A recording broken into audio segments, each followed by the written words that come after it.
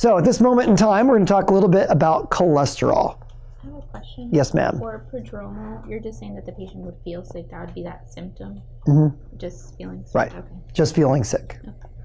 So what we're going to do is we're going to talk about cholesterol and a little bit more about its role in atherogenesis and heart attack. Now, one of the issues with cholesterol is that it's a little bit difficult to study. When you guys get your cholesterol checked, first of all, how many of you have ever gotten your cholesterol checked? Is there anyone here who has not gotten their cholesterol checked? So some of you didn't raise your hand either time. So would that be the same as getting like a regular CBC done, or is no. that totally different? Okay. It's different than a CBC. Then no. Then no. Then no. Okay. So the general recommendation is that all adults should have cholesterol screening every 5 years, starting at age 20. Now, what does the word screen mean? Going back to health assessment. What does it mean to screen? It means to test regardless of symptomatology.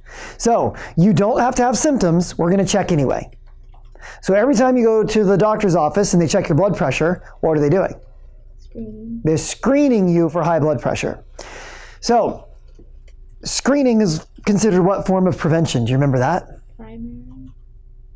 Secondary. So it's a secondary intervention for secondary prevention. So cholesterol. Cholesterol is a substance that is vital for life. It is the backbone of a lot of our hormones, such as testosterone and estrogen. And it is also an essential component in holding our cell membranes together. We used to think that cholesterol was mainly derived from diet. So you ate cholesterol foods and that caused your cholesterol to go up. Now, eating high cholesterol foods will have a small effect on your cholesterol, but the majority of the cholesterol in your body is produced by your body. So if you eat higher cholesterol diet, your body will synthesize less cholesterol. And if you eat a low cholesterol diet, your body will synthesize more cholesterol. So it's not the cholesterol intake per se that is responsible for high or low cholesterol.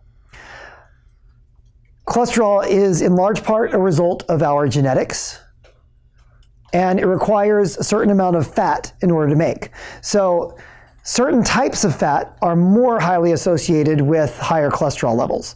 So in general, the saturated fats are associated with higher levels of cholesterol. Monounsaturated fats are associated with lower levels of cholesterol. And what about polyunsaturated fats? Well, the last thing you should ever do is a Google search for that, because you will find all sorts of conflicting information. It is the worst thing ever. It is the best thing ever. They are healthy. They're terrible. They're evil. They're wonderful. But one thing we do know about unsaturated fats is that polyunsaturated fats are the most likely to oxidize. What does that mean? Yeah. And so oxidized fats are more inflammatory. So if you are going to eat unsaturated fat, like corn oil, sunflower oil, safflower oil, rapeseed oil, all those things, you want to make sure that they are as fresh as possible, and you want to store them in a cool, dark place. If you smell rancid, don't eat them. Throw them away. Question: what about the cholesterol that we get from the yolks of eggs? A lot of people have like misconceptions, like saying like, oh, you should stay away from it because it's too much. Yeah. If you eat cholesterol from eggs, your body will produce less cholesterol. Okay. Yeah. Sounds good. Yeah. There's nothing wrong with eating eggs per se. Now, how many of you have ever had a real egg? Like an egg from a farm? What does it look like? Very yellow. orangey. It's like the yolk is like super dark yellow, almost orange, or maybe it is orange. And if you crack it into something flat, it's like this really giant, like little ball. Whereas if you get like our factory farm eggs, what are those like? Kind of like this little pale yellow flat thing. If you ever try and poach one of the eggs you get from the store, it's just kind of like, where like you poach like a farm egg and it's like stays together and it's nice, and I don't eat them, but I've seen it. So anyway, just be aware that not all eggs are created equal in terms of quality. Now, in terms of the cooking quality, you can see the difference. The question is, can your body tell the difference? Some people say, and guess what? There's no scientific studies that really help us to know whether that's true or not. So if you want to support a local farmer, I say go for it. But you will pay more for your eggs. It'll probably taste better. My wife's like, I can't tell a difference. I'm like, oh, I can tell. Whatever. Let's move on. So cholesterol. So cholesterol is produced in our cells all over our bodies, and then it's used for a number of things. Now, cholesterol, when we transport it in the blood, when we transport lipid in the blood, lipid is not water soluble. So we've got to package it up.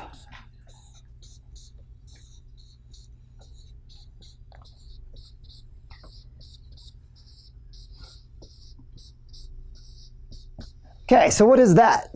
What are these little phospholipids? So what do the little lines represent? Fatty acid chains. Fatty acid chains. And what do the little round balls represent? The phospho part. Okay, so these are phospholipids. The phosphate part is water soluble. The lipid part is fat soluble. So this little package is got fat in the center, and then it's got water soluble on the outside. And that is going to allow us to transport fatty things through the blood. Okay, so if the substance inside of this is triglyceride, what's triglycerides, by the way?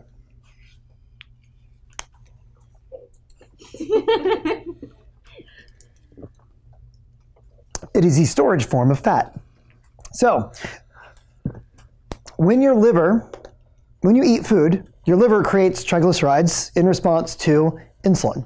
And then it sends those out into the blood, and then those are taken up by fat cells and muscle cells.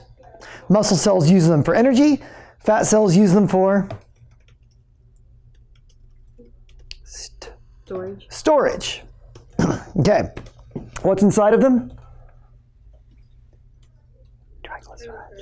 Triglycerides. Now, this particle, this triglyceride phospholipid particle, is called a very low-density lipoprotein.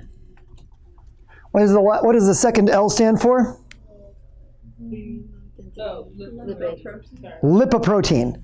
So, lipo because it's got fatty, protein because it's got a phosphoprotein on it. Does that make sense? Protein, fat. Protein, fat. Lipoprotein. Better? Yes. Mm-hmm. Okay. So, this whole molecule is called a? Very low density lipoprotein. And what is inside of it? The fat. Triglycerides. Okay. And the triglycerides are being moved around your body for storage in muscles and fat cells. Fair enough, right? Yeah. Okay. Now, you can also have a particle that looks similar to that, but it's filled with cholesterol.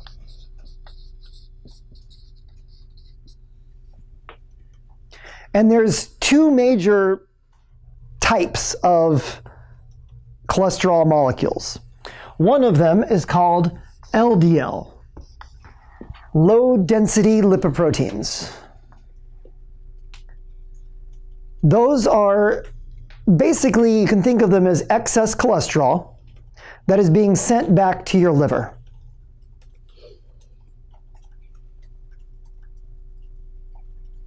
The liver has LDL receptors on it, which it uses to pull the cholesterol out of the blood. The higher the number of LDL receptors in your liver, the lower your LDL levels will be. Can you repeat that one more time? The more LDL receptors you have in your liver, the lower your LDL cholesterol or LDL will be. Then we have what are known as high density lipoproteins. So, by the way, LDL molecules are relatively small. HDL molecules are relatively large. Okay, hold on. We'll get to that in a second. So, HDL is typically associated with a lower risk of atherosclerosis, whereas LDL is associated with a higher risk of atherosclerosis. But it's not that simple because there are multiple subparticles of each of them. And some HDL is protective and some HDL is not. Some HDL is actually predictive of having atherosclerosis. Now, when you get a cholesterol panel, you are not going to get the number of these particles. What they're going to do is they're going to break open those particles and see how much goo is inside. Does that make sense? Does that make sense? So you're not going to get LDL, you're going to get LDL-C. And you're not going to get HDL, you're going to get HDL-C. What does the C represent? How much cholesterol is inside? Now let me ask you this question. If you're baking a cake, is it more important to know the volume of egg that comes out of the shells, or is it more important to know the number of egg particles, the number of eggs? Number of eggs. It's actually more important to know the egg volume. How many of you have ever shopped at Costco? What are those eggs like? Little dinosaur eggs, right? Those are big eggs. And some recipes actually don't work well with Costco eggs because they're so big. So when you're making a cake, when you're doing baking, what's more important is the volume of stuff inside. Now, if I'm going to throw eggs at you and try and hit you with an egg, what's more important? The amount of egg inside or the number of eggs I'm throwing? The number of eggs I'm throwing. So when it comes to predicting heart disease, what's more important? The amount of cholesterol inside or the number of particles? And as it turns out, it's the number of particles. But what are we measuring? Cholesterol. We're measuring how much stuff is inside.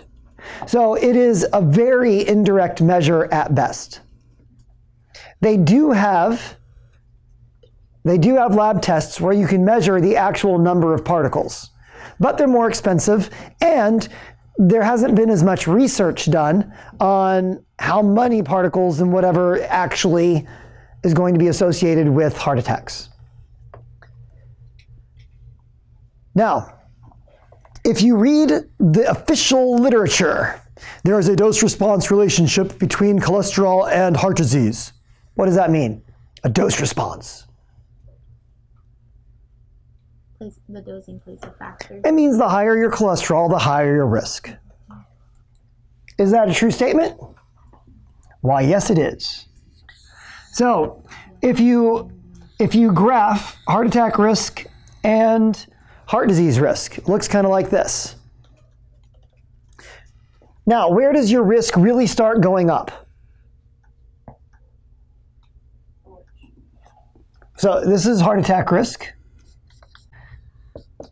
And this is total cholesterol.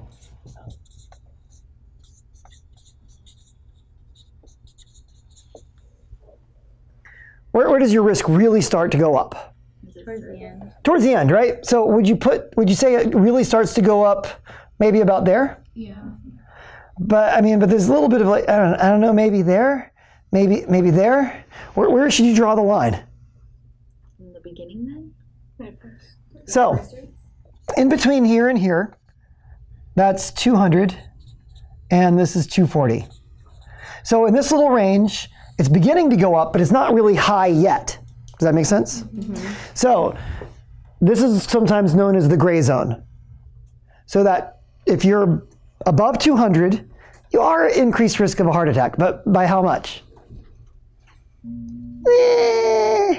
Not a lot, a little. Just for total. Yeah, just for total. Once you get above 240, you have a very clear increase in risk. But there's a confounding factor. What is a confounding factor?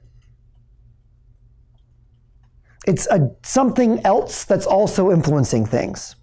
As it turns out, the people with 240 and higher cholesterol tend to have a genetic disorder called familial hypercholesterolemia. Those patients tend to have very high cholesterols, 250, 300, higher even. Patients with familial hypercholesterolemia have a higher risk of heart attack that the rest of the population does not. Now, the problem is that many of the studies that looked at cholesterol risk did not exclude those patients. So if you don't have familial hypercholesterolemia, what is the impact of your cholesterol on your heart attack risk? And the answer is? We don't know.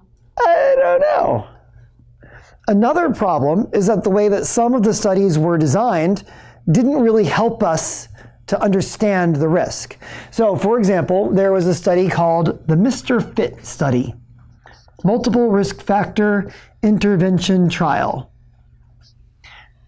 MR, FIT.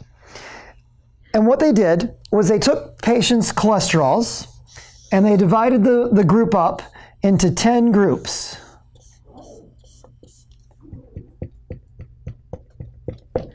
So, what's it called when you divide something up into 100ths and you rank people by where they score on a scale of 100? Well, if you took the T's, you got one of these, by the way.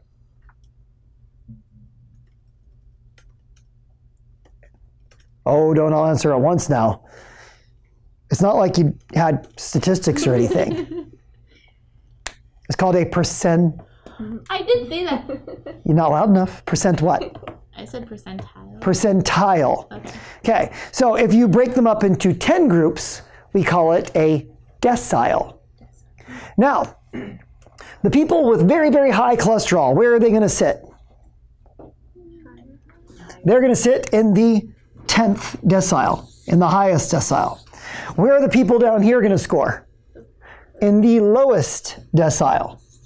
Now, what they did in the Mr. Fit study was they compared this group to this group. And they said the risk of having a heart attack is dramatically higher from here to here. But this group contained people with familial hypercholesterolemia. So now let me ask you this question. Let's say you don't have familial hypercholesterolemia. And let's say that you're not in the 10th decile, you're in the 9th decile. What is your impact on having a heart attack compared to that group? And the answer is? Not that much. We don't know because they didn't report it.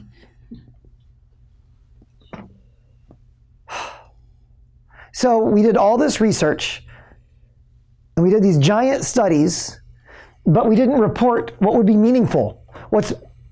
If you're in here, we don't know because we didn't do that analysis. Maybe the cynical side of me says that maybe the reason is that they did do it and it didn't turn out to be anything, so that wasn't very exciting to talk about. But this was exciting because that's a big difference. And if you're a researcher, do you want something exciting or something boring? Exciting. It's called publication bias. You're much more likely to have your study published if you found something than if you didn't find anything. Think about the news. Millions of people got up and went to work today. Is that news? No. Yeah. Someone died. Is that news? Yeah. There's a saying, if it bleeds, it leads, right? So, yeah, we are conditioned to pay attention to anomalies, to things out of the ordinary. And unfortunately, there is a bias in research towards that. So, the cynical side of me says, They didn't find much in here, so that's why they didn't talk about it. Is it the truth? I don't know. But what's the point? The point is, cholesterol clearly has an association with heart attacks, but is it meaningful enough that we need to worry about it if you don't have familial hypercholesterolemia? And the answer is... We don't know. Kind of. But yeah, exactly. So, all of that to say that there is an association. Cholesterol does play a part, but it's not the underlying driving factor. What's the underlying driving factor? No. It's arterial endothelial inflammation. So, should you be concerned with your cholesterol? It depends. If you've got lots and lots of risk factors for heart disease and you have high cholesterol, you should probably worry about it. If the only risk factor that you have is high cholesterol, is it meaningful? It could be. It might not be. I don't know. So, all of that to say, you've got to be a little bit more careful. If you're really concerned about your heart attack risk, what is probably the best thing you could do in terms of diagnostic tests? Not cholesterol. We mentioned it earlier. Not in this part of the lecture, or before the break. Cardiac? Calcium. Calcium score. So anyway, that would probably be if you're really concerned, that'd probably be the best thing to do. The problem with cholesterol is it can overestimate your risk of a heart attack based on high levels of cholesterol, but half of all patients who have heart attacks have normal cholesterol. So not only does it overestimate some people's risk, it underestimates other people's risk. So why do we use it so much? Well, that's a good question. Part of it is for a while, that's all we had. And part of it is there's a little bit of an industry that's grown around testing and treating it. Does that make sense? Okay, so when you get your cholesterol, the first thing is the total cholesterol. And this is the curve that's traditionally associated with total cholesterol. But then we have a breakdown of LDL, HDL, and triglycerides. Now, HDL cholesterol is measured directly. And then LDL cholesterol is calculated from your HDL and your total cholesterol. But in order to calculate it, your triglycerides can't be too high. If your triglycerides are too high, it messes up the LDL calculation. So to prevent your VLDL from, or triglycerides from messing things up, you want to fast for at least 12 hours. Fasting for 12 hours will reduce your triglyceride level, which will hopefully mean that your LDL calculation will be meaningful. Does that make sense? LDL will be meaningful, you said? Yeah, the LDL calculation.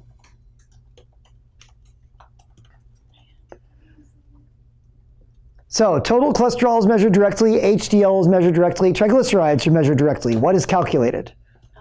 LDL. C. What does the C mean? Cholesterol. It's the amount of cholesterol inside the particles, not the actual number of particles. All right, any questions so far on what a cholesterol panel is? What does a cholesterol panel consist of? Your total cholesterol and these three items. What's the other name for VLDL? Triglycerides. Triglycerides. So what is the best way to reduce triglycerides? Fast for 12 hours. Okay, in the short term, it's to fast for 12 hours. In the long term, it is to lose weight and eat a lower carbohydrate diet. Now, when we hear the term lower carbohydrate diet, a lot of us think of different things. the way that most dietitians describe high or low carbohydrate diet is through the percentage of carbohydrate in the diet. And what I am talking about is the total amount of carbohydrate. So if you're eating 5,000 calories, but you're only eating 40% from carbohydrate, people would call that a low carbohydrate diet because it's only 40%. But what's 40% of 5,000 calories? That's 2,000 calories of just carbohydrate.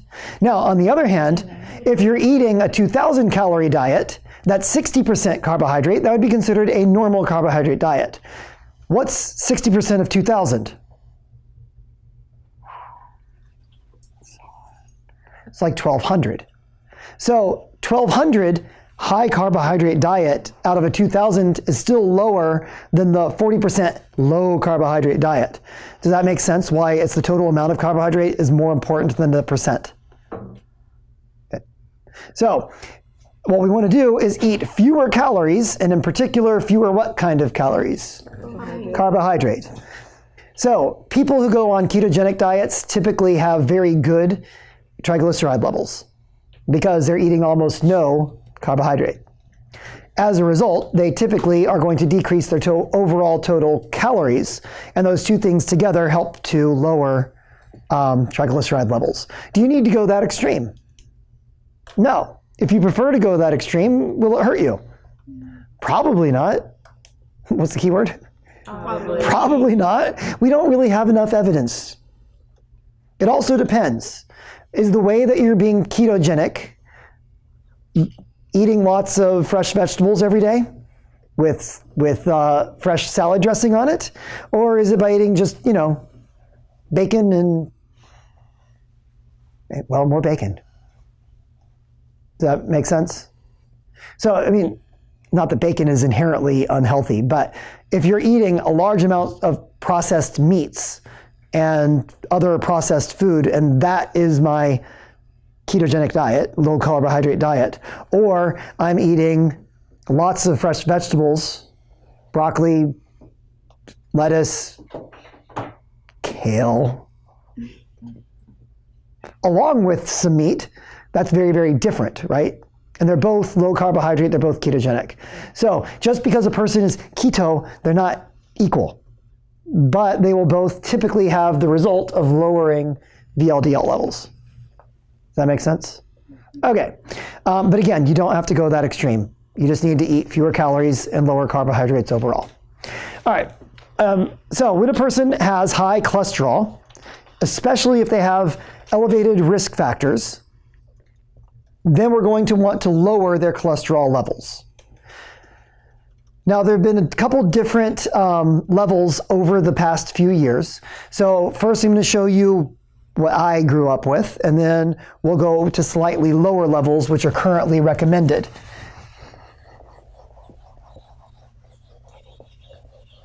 So back in the day, what was known as the ATP3 guidelines, you started off by asking how many cardiovascular risk factors a person had. What was the question there? No? Nothing? No. Just talking. Talking smack. All right. So CV, cardiovascular, RF, risk factors. So if the patient had 0 risk factors, then their LDL should be less than 160. If they had 1 cardiovascular risk factor, the LDL should be less than 130. And if they had 2 cardiovascular risk factors, it should be under 100. So it was relatively straightforward. You just counted up risk factors, and then you had a different LDL target based on that. How often are you supposed to get screened? Every 5 years. Every 5 years. If you had high cholesterol, how do we know what high means? We look at the number of risk factors. So based on the number of risk factors, that'll give us a target LDL. So if you were above your target, So say you had one cardiovascular risk factor, you're supposed to be under 130, and let's say it was 145. What would we do? Put you on a drug? No, what would we do? TLC. TLC, therapeutic lifestyle changes. What are the therapeutic lifestyle changes? Traditionally, it was eat a lower fat diet.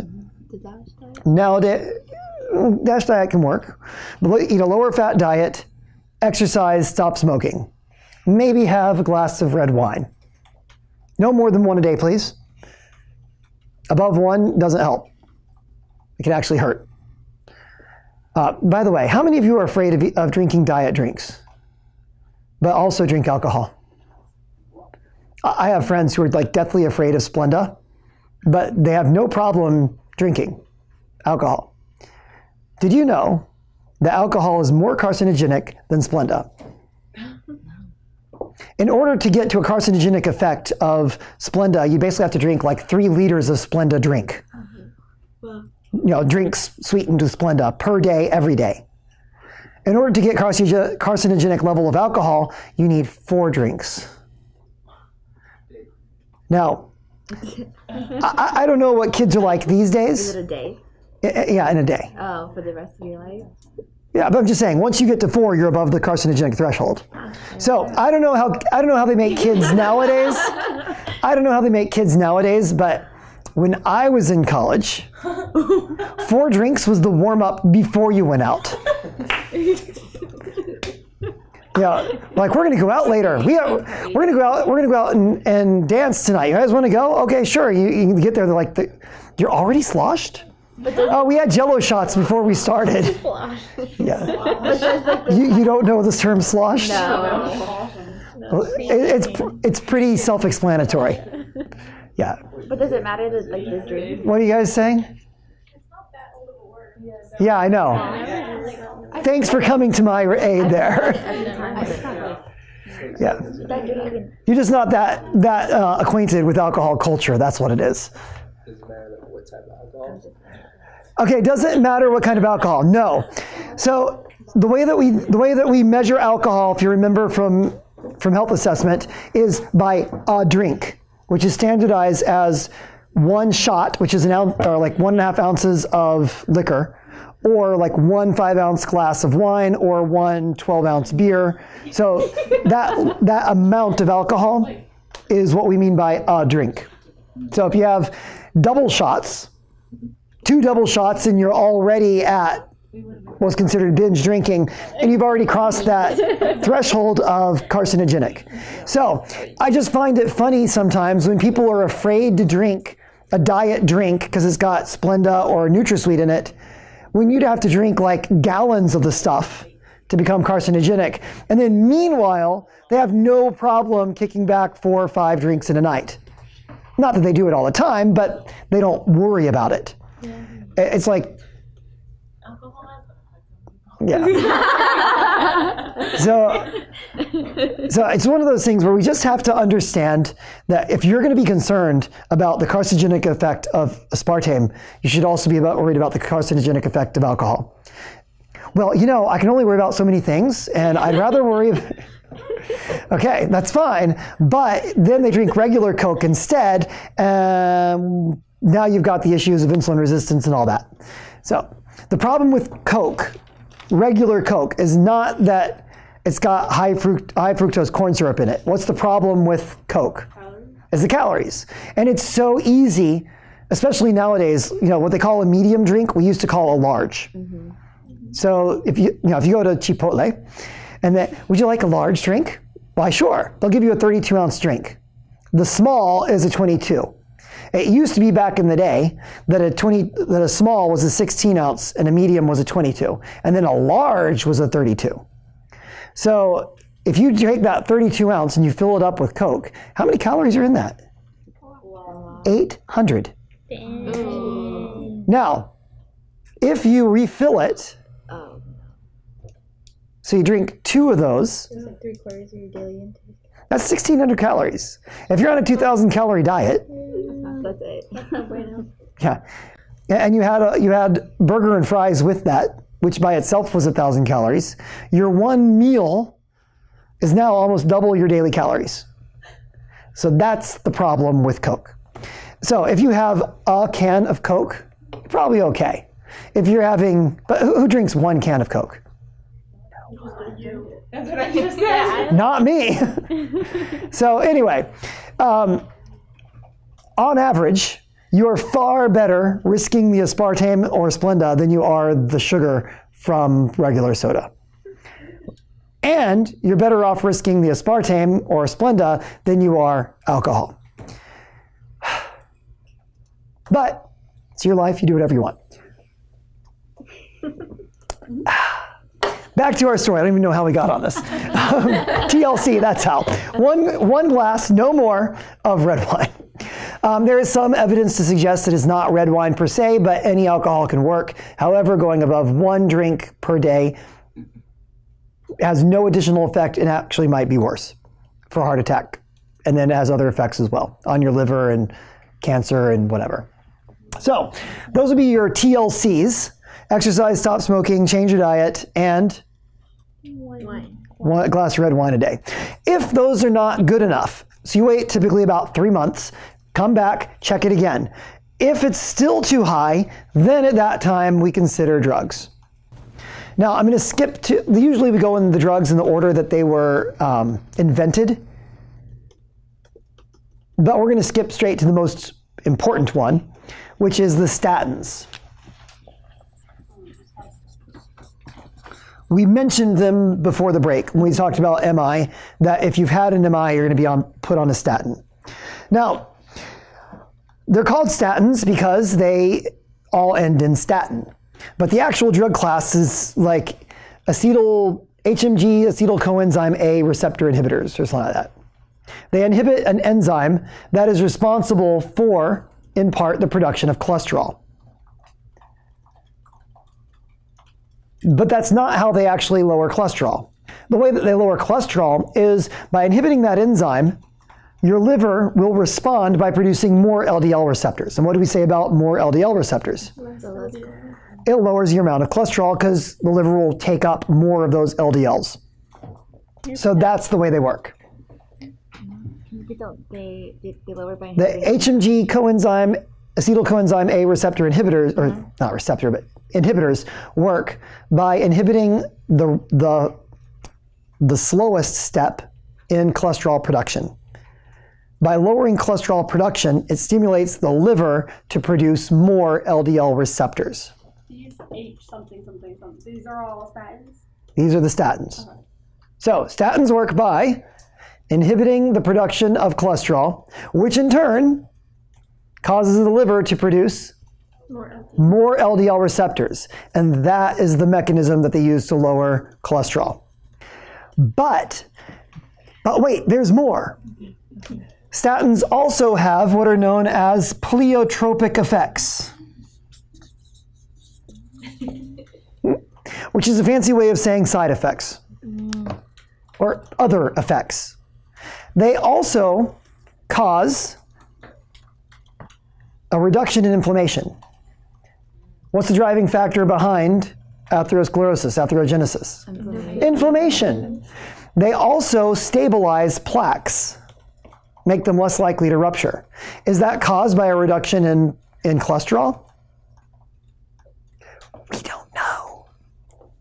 So there's a number of pleiotropic effects. There's some others I'm drawing a blank on at the moment, but there's a number of pleiotropic effects that may be responsible for why statins help to reduce heart attacks. What we do know for sure is that statins were the very first drug class that treated cholesterol and lowered the risk of heart attack.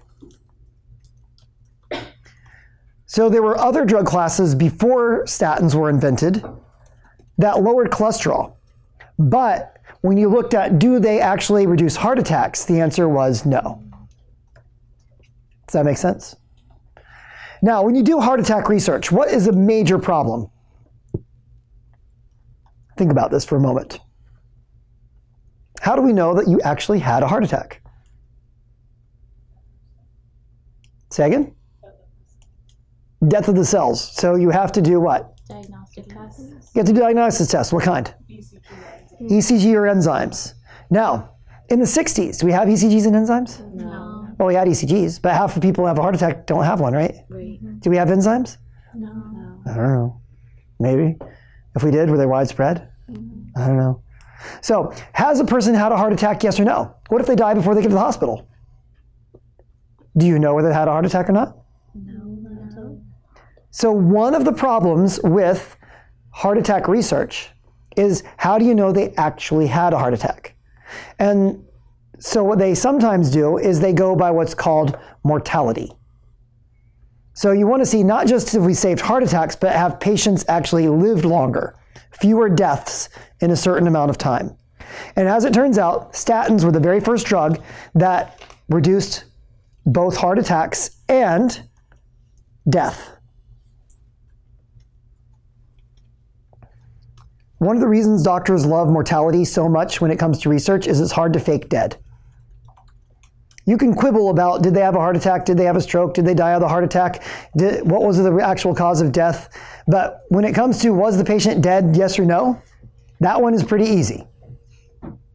So that's why mortality is the ultimate goal in medical research.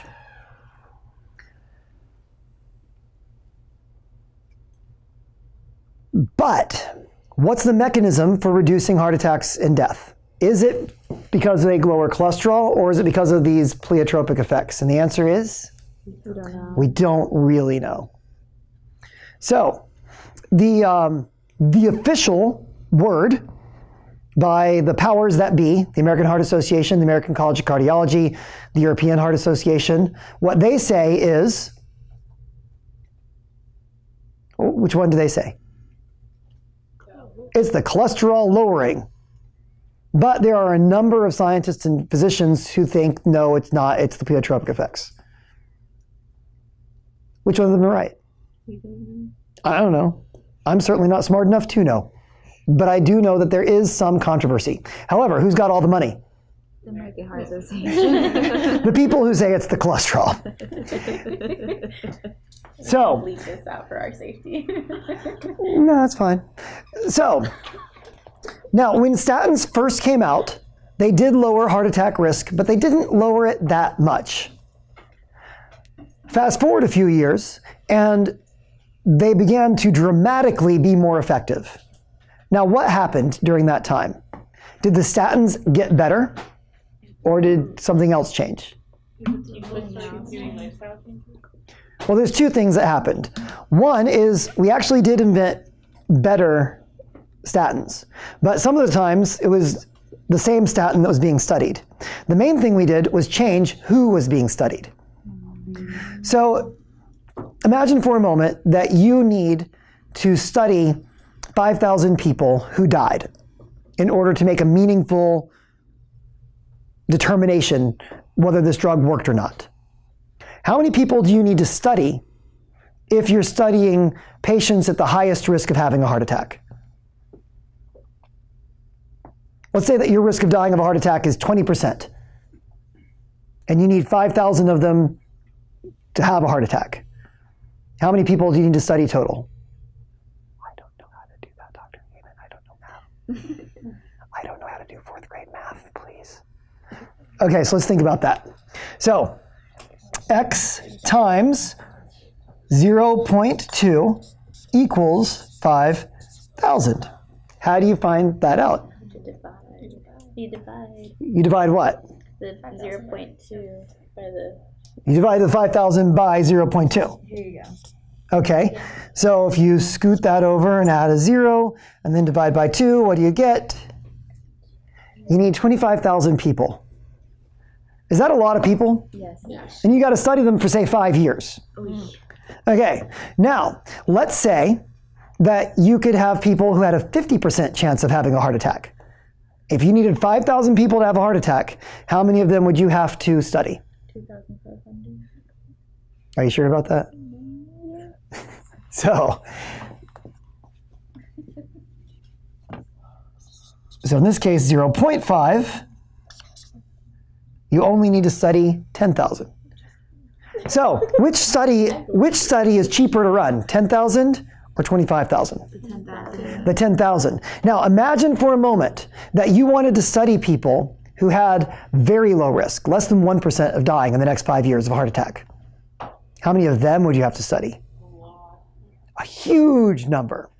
Well, let me ask you this question. When are we wanting to prescribe statins to people based on the guidelines? When they have the risk factor. Risk factors plus The high. their LDL level. So, potentially starting at age 20, right? So, if we start you on a statin at age 20, how many people die of a heart attack at age 20? At 30? At 40? But still pretty low, right? Yeah. You're going to have to make that study last, instead of 5 years, you're going to have to make that study last 30 years to make it meaningful. And you won't know anything for 30 years, and it'll be extremely expensive. So do we do that kind of study? No. No. Instead, who do we study? The absolute sickest people. So what we did was we got better at studying the sickest people. And guess, as it turns out, the sicker you are, the more likely you are to have a heart attack, the more likely statins are to help. So, here you are, you're 25 years old, you're sitting in your doctor's office, you feel fine, you have no problems whatsoever, except a number. And your doctor says, I think you need to start a statin. Should you start that statin? Might it help you prevent a heart attack 20 years from now? It might. Might it do nothing for you for 20 years, except cost you money and cause side effects? It might. But the answer is, we don't know. So, statins do help reduce heart attacks and prevent mortality, but they do it best in what kind of people? The sick people. The people who are most likely to have a heart attack. So, the people who should definitely, I'm not saying should be on one, but definitely should consider one, are the patients who, number one, already had a heart attack, and number two, have diabetes.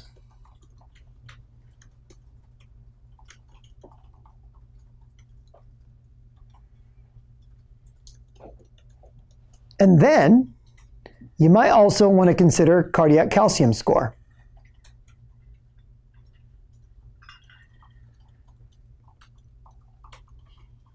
Oh, you know what? I'm sorry. I skipped something. So, we're out of time. So this is the ATP. This is what I learned when I was your age, doing what you're doing right now. But this has been supplanted now by a newer system where we calculate what is called a 10-year ASCVD. What do you think?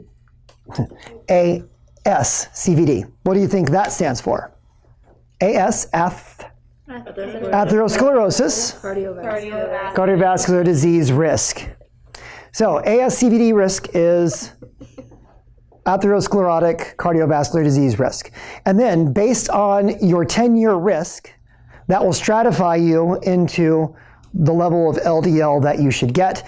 And we'll actually talk about those specific LDLs levels on the next class. So, where are we going to pick up next class? The LDL levels recommended based on the ASCVD risk. And the treatment of choice is going to be statins. So we'll finish talking about statins next time as well. All right, see you guys next week.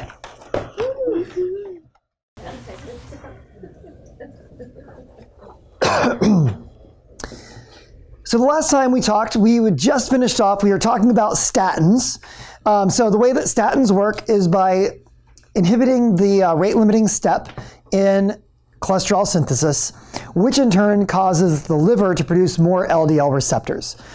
The LDL receptors pull LDL cholesterol or LDL particles out of the blood.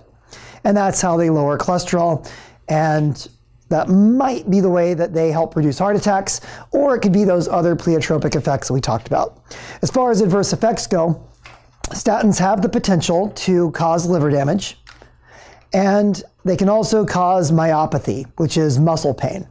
Now, if you look at the the percentage of patients who supposedly have muscle pain, it seems like it's quite low. But if you ask anyone who's on a statin, they always seem to have muscle pain. So I don't really know how much actual muscle pain there is, but it's a potential.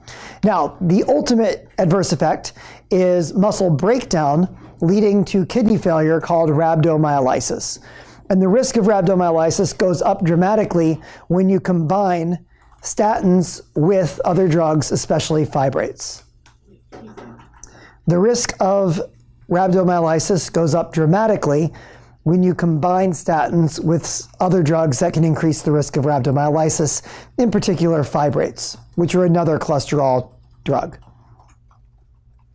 So as far as drug names go, the original one was lovastatin. Yeah. Yes. So it's muscle breakdown. What is a muscle primarily made of? Protein.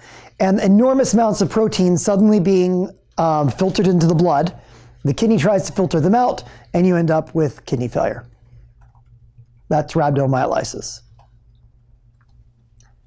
So the very first statin was lovastatin. It's basically the active substance that's produced by something called red rice yeast. So in order for it to be absorbed, you need to have a snack, or the patient has to have a snack. And cholesterol synthesis is primarily going on at night, so we typically tell patients to take it at night. So when you take it? At night with a snack. That's the only one that needs to be taken with a snack. All the others do not. So then you've got a number of other ones like pravastatin and simvastatin, but for the most part, you're not going to see that many patients on them anymore because of something known as gorilla statins. So what the heck is a gorilla statin? It's just a statin that works better, is more potent. And so the two gorilla statins, the two that you're probably most likely to see, are atorvastatin, better known as Lipitor, and rosuvastatin,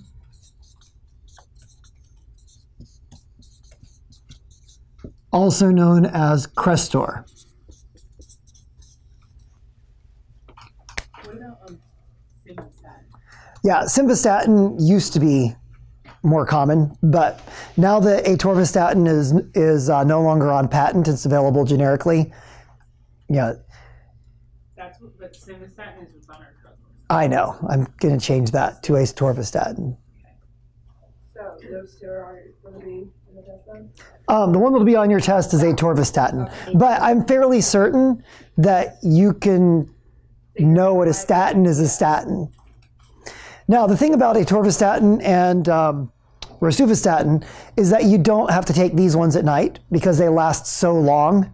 Their half-life is so long that you don't need to take them at night because they'll work continuously in your body.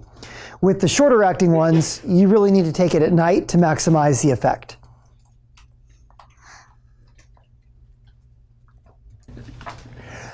All right, next we're going to talk about the newest class of anti-cholesterol drugs, the PCSK9 inhibitors. So PCSK9 is a protein that floats around in your blood and attaches to LDL receptors and is responsible in part for regulating the number of receptors. So imagine for a moment that you got a little LDL receptor right there and a little LDL particle will come up to it and then that will get pulled inside and then the cholesterol will get recycled and then that receptor will come back up to the surface. So PCSK9 is a little protein that attaches, and as it comes down, it kind of down-regulates the number of receptors. So they're not recycled as often.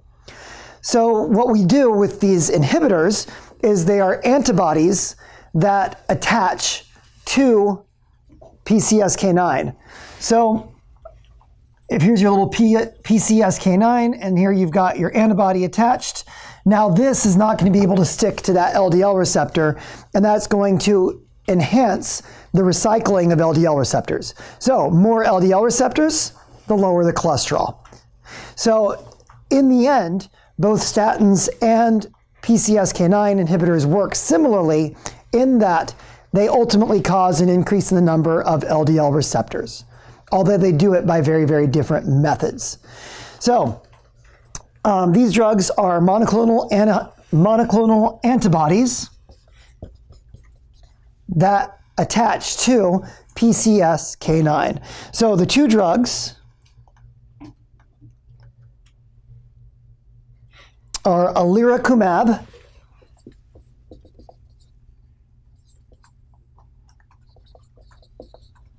and the other one is evolocumab.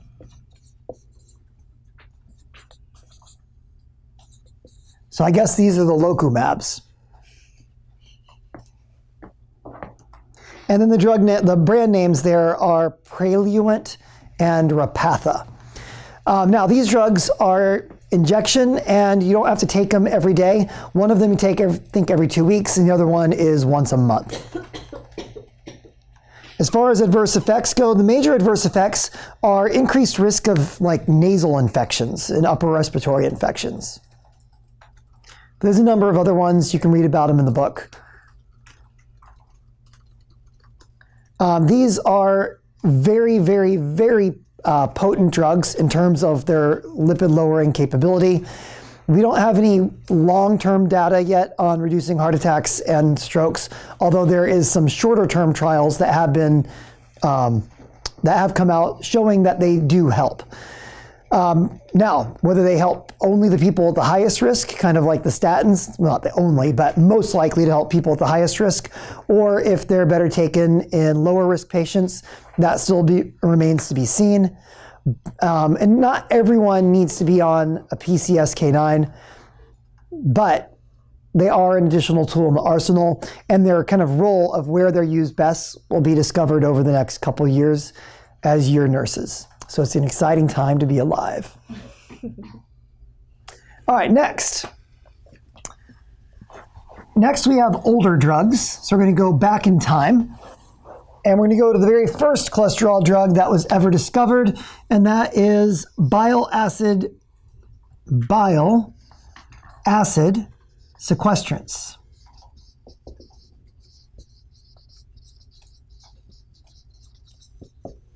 So a bile acid sequestrant does basically what it says. So one of the components of bile is cholesterol. And what's the purpose of that cholesterol?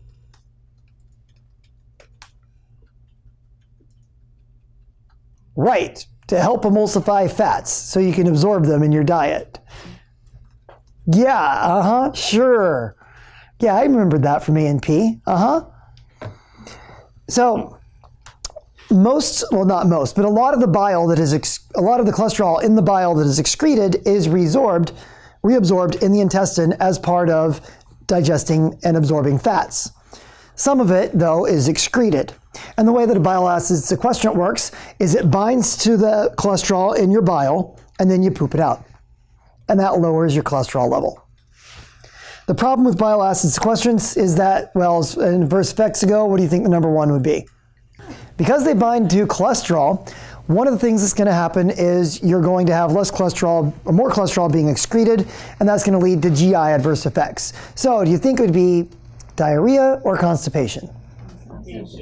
Well, you might think it'd be diarrhea, but it's actually constipation. And I'm glad that you're reading the answer. The problem with these drugs is that although they do lower cholesterol, they don't actually improve heart attack risk or decrease mortality. So they're very rarely used nowadays, especially because statins work. So, and now the PCSK9s. But you will still see occasionally a patient on them. Usually elderly patients have been on them for a long time. The next drug that we have is niacin. Is there not a name for the bile one? Oh, cholestyramine. Which? Cholestyramine. Cholestyramine. What about the can you spell it? Cholestyramine. Is there such ones? Nope. There's no reason to cloud your mind up with the dose of a drug that you're not going to see very often. And interactions as well. the interactions with like, the vitamins? The main interactions are with fat-soluble vitamins. So they're going to inhibit the absorption of fat-soluble vitamins. I do expect you to know what fat-soluble vitamins are. Name 3. A, D, E, K. Okay, name 4. Fine, be that way. Overachiever. All right, so next we have niacin. Niacin is a B vitamin, and in high doses, it reduces primarily helps raise HDL, and it will lower triglycerides. And it also has a small effect on LDL as well. Now, if you remember from last time, low HDL is a risk factor for heart disease. The question is it an independent risk factor, or is it just an indicator of other things? So, if it's an independent risk factor, then hopefully by raising HDL, what would happen? You would decrease risk. But if it's just an indicator for other things like smoking and being sedentary and insulin resistance, then raising HDL by itself, will that necessarily help? No. And so there actually have been a number of drugs that were developed that actually raised HDL directly. And guess what? They didn't help heart attacks or death. So how helpful is it to raise HDL with niacin? It does lower triglycerides some. That can be helpful. And it lowers LDL a little bit. That can be helpful. But for the most part, there are no trials showing that niacin helps to actually improve heart attack and death. There are a number of adverse effects. It can be liver toxic. But the number one adverse effect is flushing. So by flushing, we mean that you turn bright red, like the color of that red trash can over there. Patients will also sometimes complain of feeling itchy and hot at the same time that they flush. So typically what you would do is you have the patient take it at night with some aspirin, and then the idea being that the aspirin will help reduce the risk of flushing, and if they do flush, they will be sleeping during that time. The problem is some patients, the flushing will they'll wake them up from their sleep. And they're like, they might not know it at first. They're like, just go to the bathroom, whatever. And then like, ah! Kind of like a horror movie. You're like, what's happened to me? So that can happen. So what is the mechanism of action? It's just like a question mark. Yeah, we don't know. We're not sure. Yes. We're not 100% sure what the mechanism of action is. It raises HDL and lowers triglycerides. Yes. You said that it affects LDL. Like, how does it affect LDL? It lowers LDL, but just a little bit. Do you have to know the sustained and extended? So, yeah, the immediate release has the highest risk of flushing. The slow release has a high risk of liver damage, but it is available over the counter. And then there's a prescription version, which is like an intermediate release called Niaspan. And that is supposedly safe for your liver and has a reduced risk of flushing, supposedly.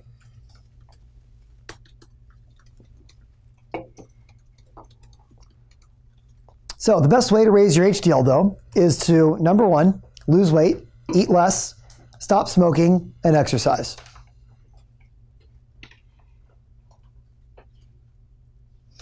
All right, next we have fibrates.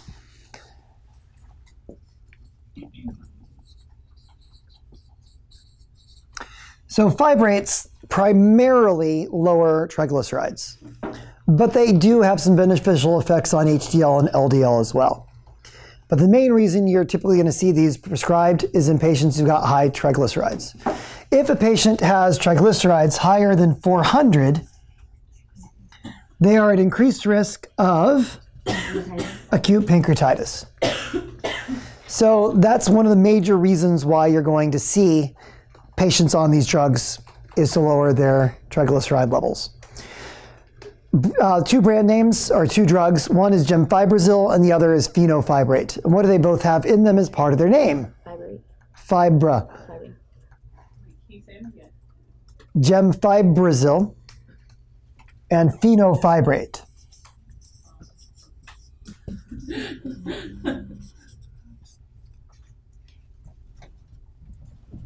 Do we need to know both, even though only gemfibrozil has? Nope. For the test, you only need to know the one on your list. But if you see fiber in there, especially on this test, it's probably not just fiber. It's probably a fibrate. Now, It's primarily used for triglycerides because in the podcast it said primarily to lower LDL. now that we have statins and PCSK9s, very few people would be prescribed this to lower their LDL. Okay. The major use of it is going to be for reducing triglycerides now. The number one adverse effect that you need to watch out for in this one is potential for rhabdomyolysis. And when you give them in combination with the statins, it increases the risk further.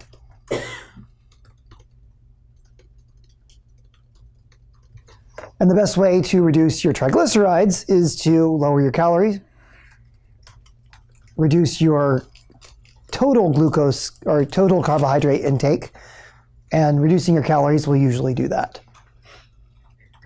Exercise is also good.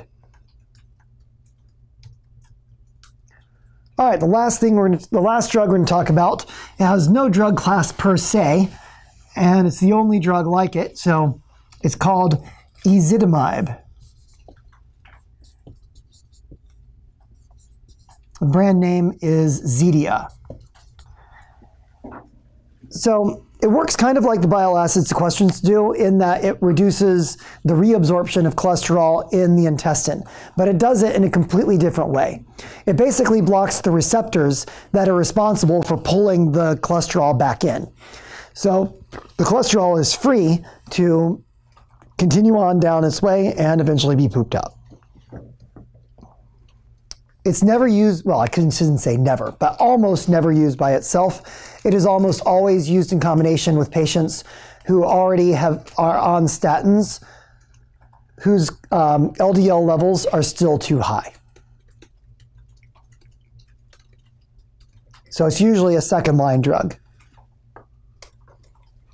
Any questions about Zetia? It blocks the receptors for what again? It blocks the receptors and transport mechanism that's responsible for pulling cholesterol back into the bloodstream from the intestine. All right, so on that note, I think we're done with cholesterol. Because we had to break up the lecture between last time and this time, there may have been something I've forgotten, but I won't know until I review the tapes next semester. That's the way the cookie crumbles. So last time we had finished up, we were talking about cholesterol, and we never quite got to how you treat the cholesterol. So for several years, there were competing standards of therapy, but now the most common one is going to be the American Heart Association / American College of Cardiology, so AHA/ACC guidelines. So in Canvas, I've given you a handout. Basically, I took their 28-page document and I boiled it down to 4 pages for you. And then I gave you guys a copy. Don't expect that online. So you will have a copy of it in Canvas. So we're going to go through a little bit of this because it gets complicated. So first they have 10 take-home points. And then if you flip to page 3, you'll begin to see a diagram. So the diagram is what they call an algorithm. So it's like, well, how do you decide what to do? Well, you follow this really complicated diagram. So if a person already has ASCVD, so atherosclerotic cardiovascular disease, then you're going to start them on intensive statin therapy. What does intensive mean? What's the goal of intensive statin therapy?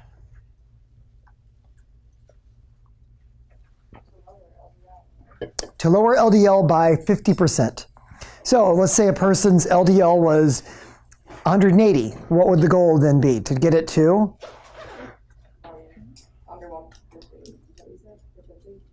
What's half of 180? 50%. Yes. 90. So you'd probably get at least to 90. So that's the goal of intensive therapy, is to reduce it by 50%. And really what they would like to do is see it go under 70 in general. So if the person does not have atherosclerotic atherosclerotic cardiovascular disease. Oh, by the way, what do we mean by ASCVD?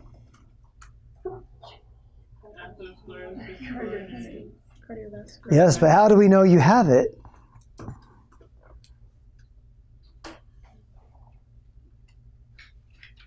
I don't know.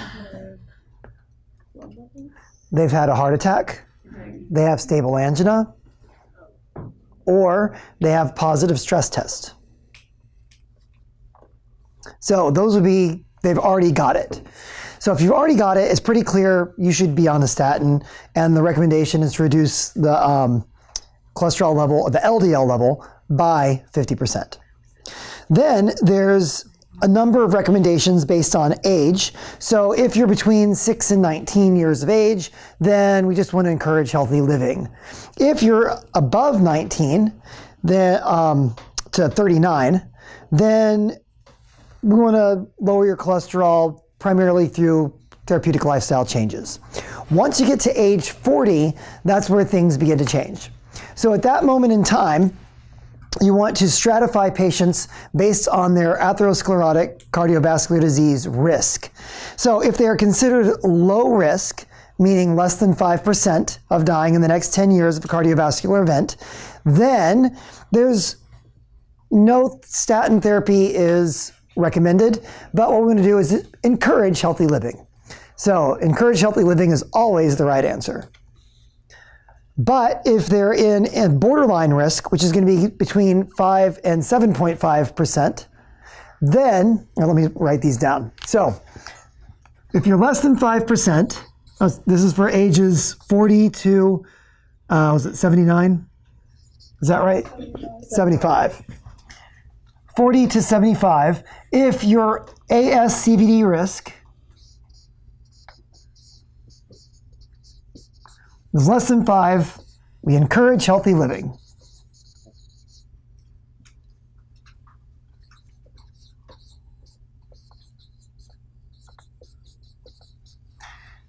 If it is borderline, which is going to be 5 to 7.5, then what we're going to do is we are going to, what are we going to do? Say again? Start a statin potentially. If, what is there? Risk enhancers. So between 5 and 7.5%, we're going to ask, are there risk enhancers? So these are things that would enhance a person's risk of having coronary artery disease. So if you look at the little box over here on the left, what does it say on it? Risk enhancers, which include family history of premature ASCVD. That's usually a primary relative, so mom or dad, or brother, sister, who had a heart attack before age 50. Persistent elevated LDL above 160, chronic kidney disease, metabolic syndrome. We've already talked about how metabolic syndrome increases cardiovascular risk.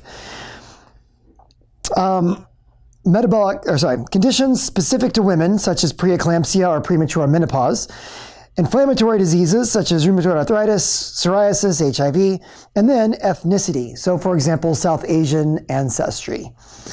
Lipid biomarkers, if they've got persistently elevated triglyceride levels, that would also be an indication. And then if they have highly sensitive CRP levels are elevated, Lp(a), we talked about that, ApoB, which is another lipid subtype, and then what's called the ankle brachial index, if that's less than 0.9. So you've got a number of things that can enhance risk. If the patient has those risk enhancers, even though they're considered this relatively low risk group, they should probably still start on a statin. That sounds like an alliteration. The next group is intermediate risk, which is going to be 7.5 to 19%. And in this group, we want to start with a moderate statin.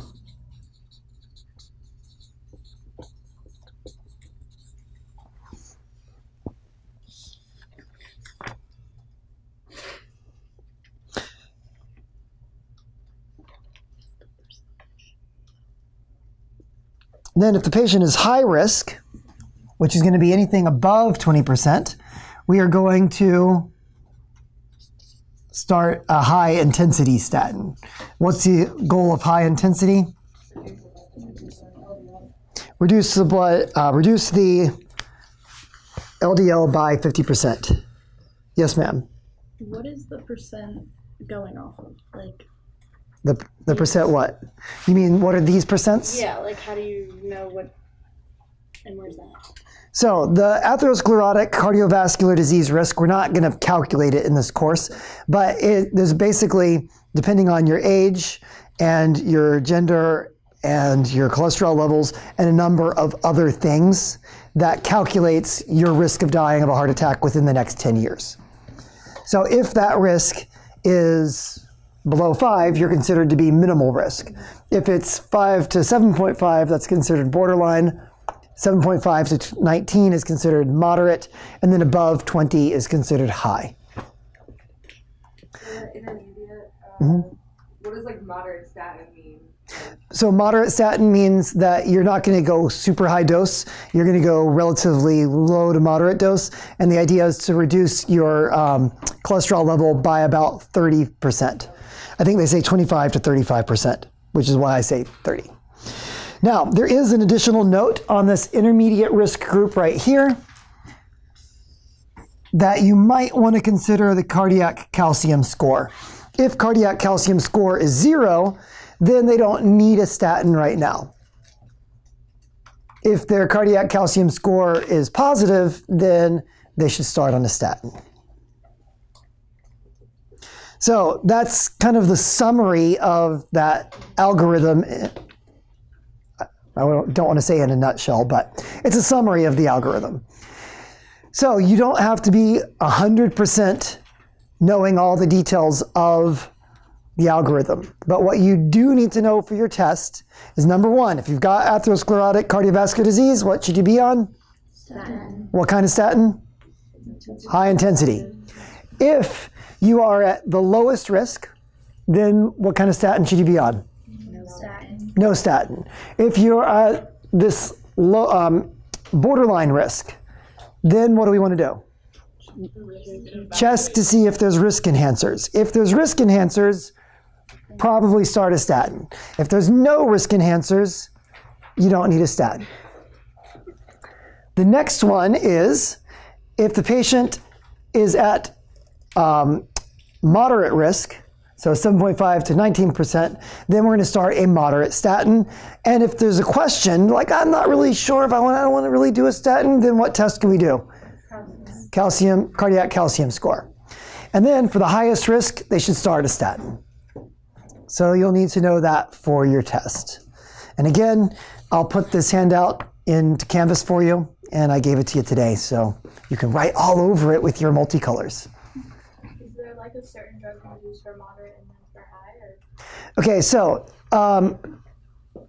it's always with the statin because the statins have the best record. If the statin by itself is not enough, then they recommend adding in ezetimibe, Zetia. And you can also consider a PCSK9 inhibitor, but that's not a strong recommendation at this time because we don't have long-term safety data on them, and the cost of PCSK9 inhibitors is quite high right now. So because of those, they're not a recommendation, but they are a possibility. So typically, would you use the gorilla statin for both of them? Yeah, there's no reason not to use a gorilla statin because they're now generic, so why not? What about where do like the niacin, bile acid suppression? So where those things have a role, those are mainly in treating other lipid issues. Okay. So like raising HDL or lowering triglycerides. But really the biggest bang for the buck in terms of reducing cardiovascular disease risk is in lowering LDL, specifically with statins. So that's what you need to know for your test. Any questions?